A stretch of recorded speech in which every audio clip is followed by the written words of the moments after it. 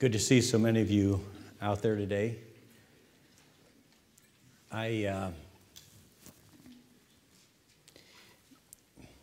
scripture this morning is going to come from Luke, I think it's 13, and you've got that in your bulletin also. As we were going through looking at getting ready for Easter, we thought it'd be a good idea to look at the parables of Jesus. So we've been doing that, week by week. What has been interesting to me, none of the parables I hadn't read before. Yeah, duh. But it's really neat to be reading them and realizing there's more there than meets the eye. How many people here tune in and watch the on the Shore Church Media YouTube channel, watch the sermon preview week by week? People do that? Okay. So as Dr. Watson said this last week, sometimes what Jesus says is confusing.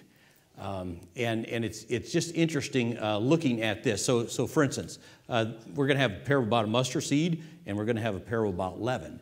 And in my mind, I always thought, same thing. They're not the same thing. There's actually different meanings that happen out of each parable. I'm a little older than Nick. Been reading the Bible longer than Nick's been alive by a long shot, and I didn't realize that till I was studying it for this sermon. So there.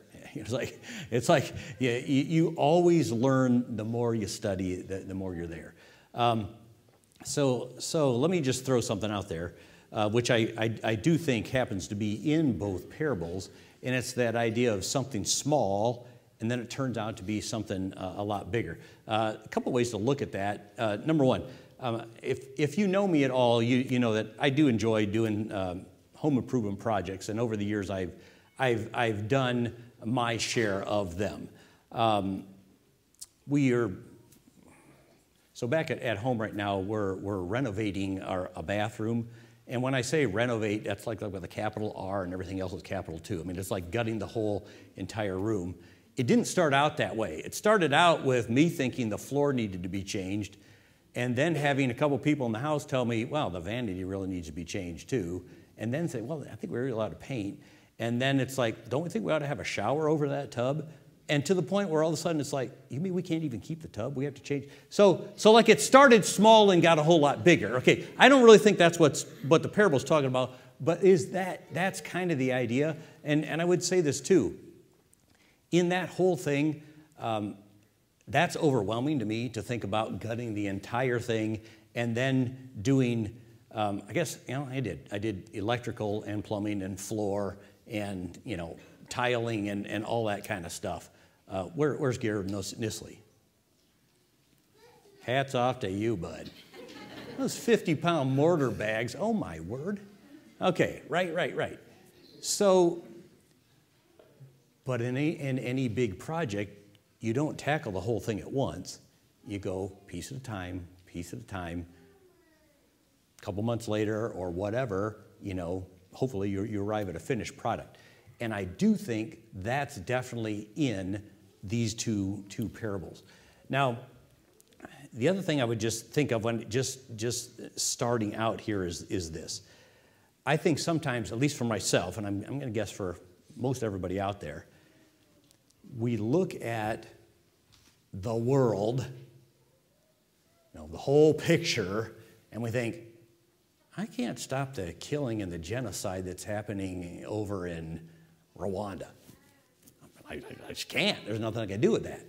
I don't even know if I can stop the racism and violence and injustice. I can't touch those things. So I think it's easy to start thinking, well, what can I do? Or what difference can I make? And I do think the Scripture is going to touch on that. Sometimes we can think, well, does it matter what I do concerning a whole bunch of other people out there? Well, in this scripture where Jesus is going to tell a parable about a mustard seed and leaven, first, there's something that happens, and there's this, basically, it's a healing story, and because of the healing story, and because of the reaction of people around him, then Jesus tells these two parables. So we're going to look at that healing story because that sets the stage for why does he even tell these two parables, which sound a lot alike but have sort of different meanings. So the title of the message this morning is Making a Difference One by One. And we're going to start by looking at the scripture. And again, this will be in your bulletin. I'm going to look at Luke 13. I'm going to look at 10 through 17. I'm using the Christian Standard Bible. There's a variety of reasons. If you know me, I switch up Bible translations sometimes just because of the meaning that's out there. So here we go. As he was teaching in one of the synagogues on the Sabbath, a woman was there who had been disabled by a spirit for over 18 years. She was bent over and could not straighten up at all. When Jesus saw her, he called out to her, "Woman, you are free of your disability." Then he laid his hands on her, and instantly she was restored and began to glorify God. But the leader of the synagogue, indignant because Jesus had healed on the Sabbath, responded by telling the crowd, "There are 6 days when work should be done. Therefore come on those days and be healed, and not on the Sabbath day." But the Lord answered him and said, "Hypocrites! Doesn't each one of you untie his ox or donkey from the feeding trough on the Sabbath and lead it to water? Satan has bound this woman, a daughter of Abraham, for 18 years. Shouldn't she be untied from this bondage on the Sabbath day?" And when he had said these things, all his adversaries were humiliated, but the whole crowd was rejoicing over all the glorious things he was doing. Now, a few things just to recognize here. Jesus walks into this synagogue and immediately recognizes there's a spiritual battle going on with the woman, or a spiritual battle going on for this woman. And it's important. And here, this is the Holy Spirit. Nobody knew I was going to be talking about bondage and deliverance till I did on Wednesday or Thursday. But that's part of the songs that were picked this week, because that's important to understand. So Jesus recognized there's this spiritual battle going on. How does he know this? Well, he sees a physically bent over, doubled over woman. It says she has a disability or she is disabled, and there's a spirit of disability there. Or he recognizes it because he's in tune with who God is. Is the woman bent over from a physical cause or emotional cause or a spiritual cause? In one sense, it doesn't make any difference for me to know that. But Jesus knew that. Note what's going on here. It is the Sabbath. They are in a synagogue, which was their place of worship. And so this is the perfect place and time to free the woman from spiritual bondage.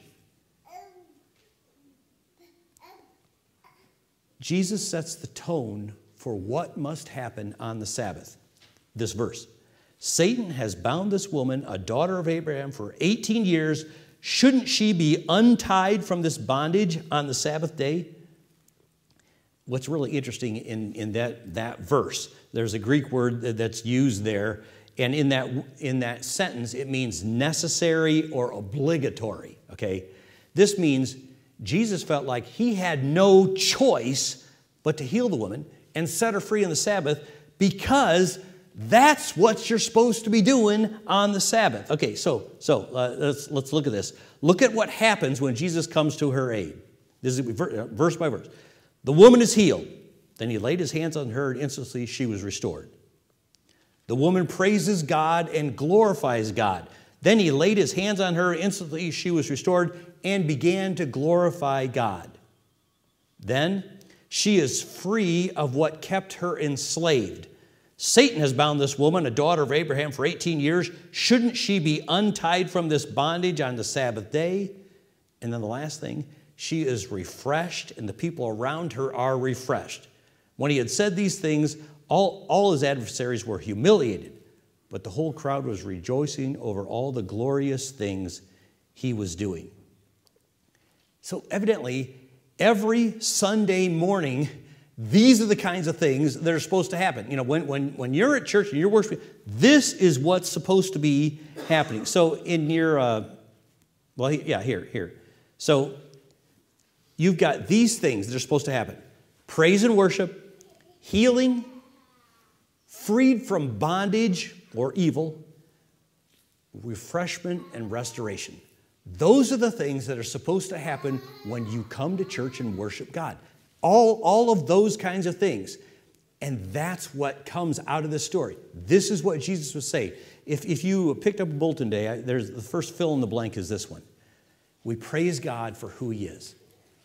And who he is someone who does not want any of his children or any of his creation to be held in bondage. And again, just to say a word about, well, what kind of bondage are we talking about here? Okay, there's an awful lot of different kinds of bondage. You can have racism, violence, prejudice. You can be bound by your possessions, by your selfishness. There are so many things out there that can hold you in bond, enslave you from being the person that God has created you to be. And God doesn't want that for you. So when Jesus comes into a setting, he's like, there's somebody who's held in bondage. That person needs to be delivered. And that takes place in church. I mean, that's supposed to happen when you come to church. You're supposed to be able to be freed from those kinds of bonds. So again, the second fill in the blank would be this. Jesus frees us from bondage. There's all kinds of bondage out there. I mean, I named some. There's a lot of, the critical spirit, hatred, unforgiveness. I mean, there's all kinds of things out there that can enslave each and every one of us. We don't have to be enslaved to those things. We get enslaved to those things when we allow the enemy access to those emotions in our life and those thoughts. But we don't have to be enslaved, and Jesus can free us, and we need to recognize that. Okay, so here, let's continue on just thinking about this first part of this healing story. So in this setting, Jesus is going to heal one woman in the synagogue on the Sabbath. Okay, so listen. There's one action in one synagogue to one woman on one Sabbath, and it gives one victory. And it sets the stage for others to realize, oh, this is what we're supposed to be doing. Leadership team, we've been reading a book for the last few months. The name of the book is FOR, F-O-R. And one of the things we would have just recently talked about, and it's a quote from the book, do for the one what you want to do for the many. I mean, you don't have time or resources to do it for everybody, but there's one person, I'll do it for that one person. Jesus is doing that. Here, listen. When he came to earth, he did not heal everybody on the planet. He did not even heal everybody in Israel. He didn't. He just didn't. There's a couple times where the disciples say, hey, come on back, we've got more people. He's like, well, no, it's time to move on. So Jesus didn't heal everybody. And when he walked in there other stuff going on in there? Well, I don't know. But in the spiritual realm, the spiritual battle, he picked one person, and he made a difference for that one person and set the stage for telling us this is how you're supposed to treat everybody, and to do it one at a time. You just go out there and recognize, oh, this is what I need to do. Okay, so after all this, now Jesus tells these two parables, which tells you something happened in this story that he wants people to make sure they understand. So now he tells these two parables. Luke 13, 18 and 19. He said, therefore, what is the kingdom of God like, and what can I compare it to? It's like a mustard seed that a man took and sowed in his garden. It grew and became a tree, and the birds of the sky nested in its branches. Wow, okay. We have one little seed.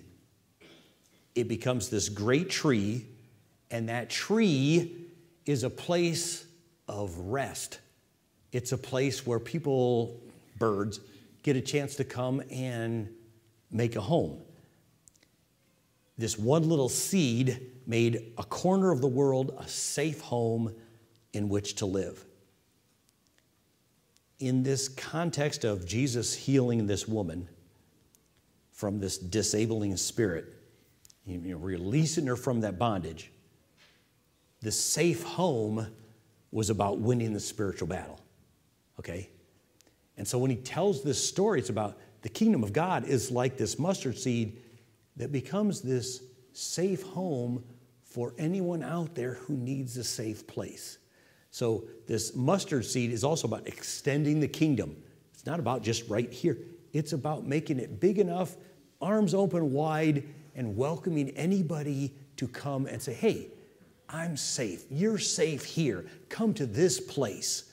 And that's the kingdom of God is like that.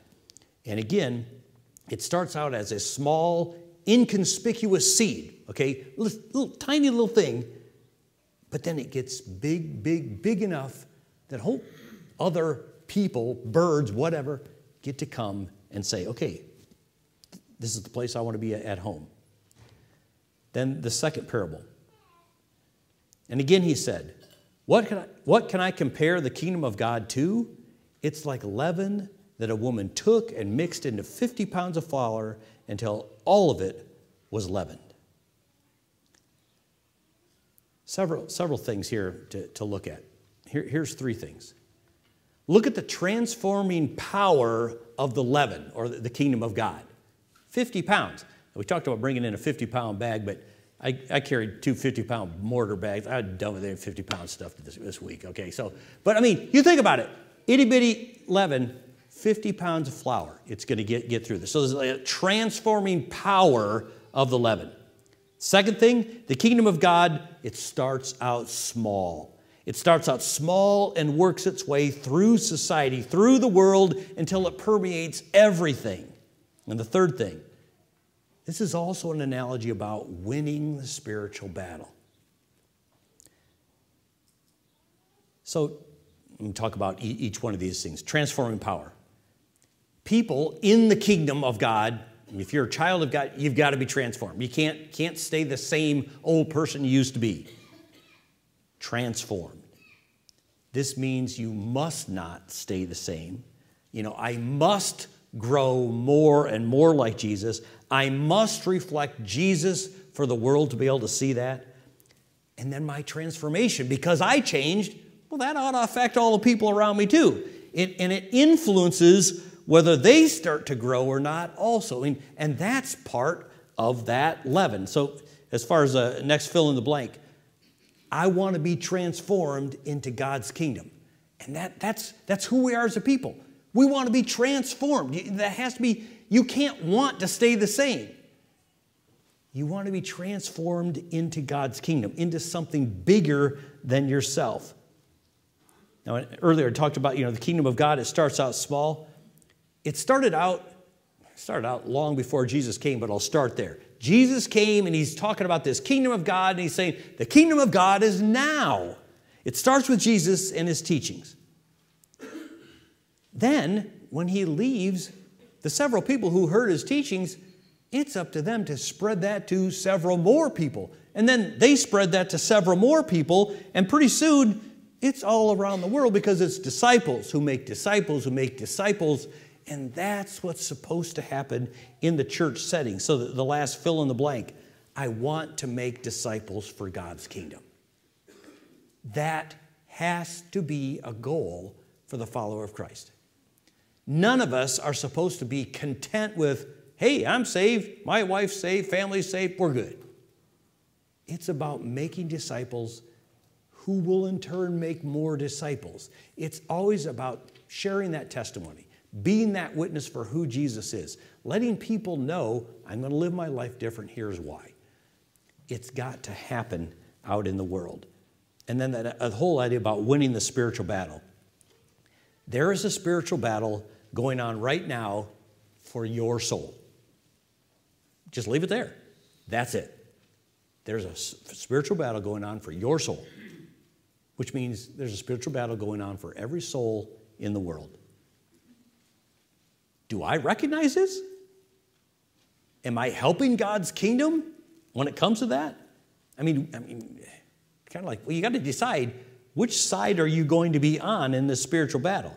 If you haven't chosen sides yet, then you've already chosen sides. Here, I might have told this story a long time ago, but that just means I'm the only one that remembers it, so I'll tell it again.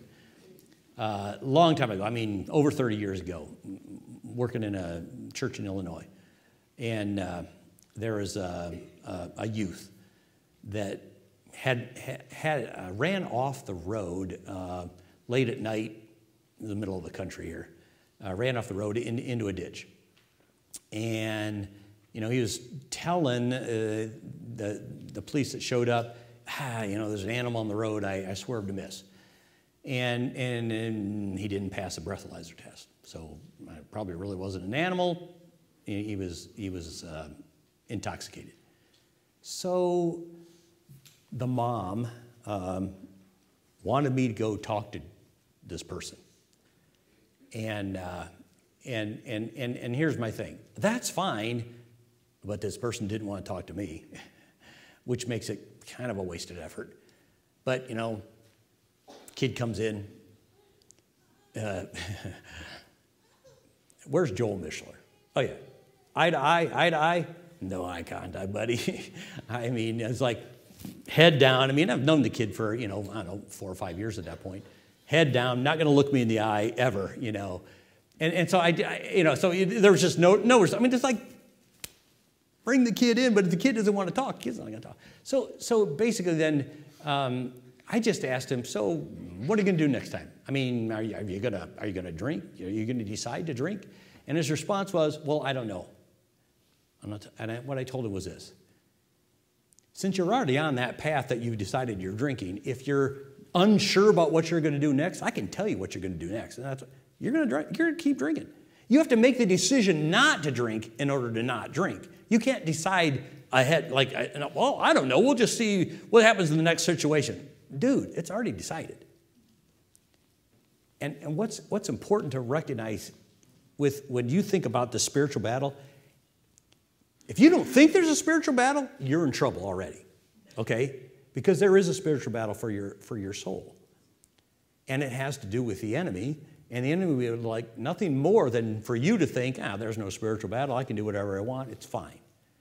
And all that's rubbish. You've got to decide which side are you on this spiritual battle. Undecided means you've already decided. There are no sideline players in the spiritual battle. Everyone's on the front line, and you need to understand that and make sure you take sides. So when I look at what's going on in this passage, Jesus does on the Sabbath what needs to happen on the Sabbath: healing, setting free. He does what he can for the person who's right in front of him who needs it. And this serves as an example for us in the present day. Then he shares 2 parables. One that shows the kingdom extending out beyond ourselves and out into the world. And the other which shows how the kingdom is now, and it transforms people now, and we need to be those people. And again, when they talk about leaven expanding and all that, yeah, the kingdom's now. You look out in the world, the world doesn't know that.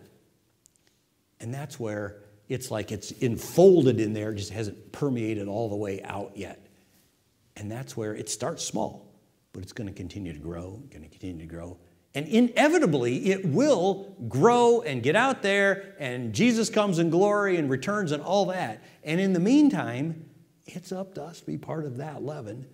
Be transformed, make a difference in the world, treat what we can do for anybody we find, and allow them to discover and experience Jesus' healing touch in their lives. But that only happens if we can let them know who Jesus is. This week, this week you've also got an opportunity on Thursday afternoon, evening, be able to come to the church. We're not going to have a Monday, Thursday service like we've had in the past. There's no meal. But in here, there will be some stations to do some reflection, prayer time. You can bring children, that's fine. And then there'll be a chance to have communion with Nick or I or both, depending on how many people are here, and prayer time. So I encourage you to be able to come and do that. And in a letter that came out this week, there's some scriptures that talk about what happened during Jesus' last week of life, and all those would help prepare you for Thursday if you come to that. And then also the idea of Good Friday, Jesus dying for your sins and mine. And then Easter morning, there's a breakfast, and just encourage you all to be able to be a part of that. As I close the service and with a prayer time, also could give an invitation. At the end of that prayer, if you'd like to come up and you feel like you need to be healed or set free of bondage or need to be emboldened to live more for Christ, come on forward. Nick and I would be glad to pray with you. I've got some anointing oil. We can do that too. So please bow with me in prayer. Lord God, I want to thank you for the way that you are here. I just ask for your blessing upon each and every person who hears these words. I just pray for your touch, your Holy Spirit, your blessing. Hold us in your hands. Help us to be transformed. Fill us with that desire to share and make disciples and to love the people out there who seem unlovable, but you love them. Bless us now. I just pray for your power to be evident in people's lives and people to be transformed and healed. In the powerful name of Jesus we pray. Amen. Go in peace.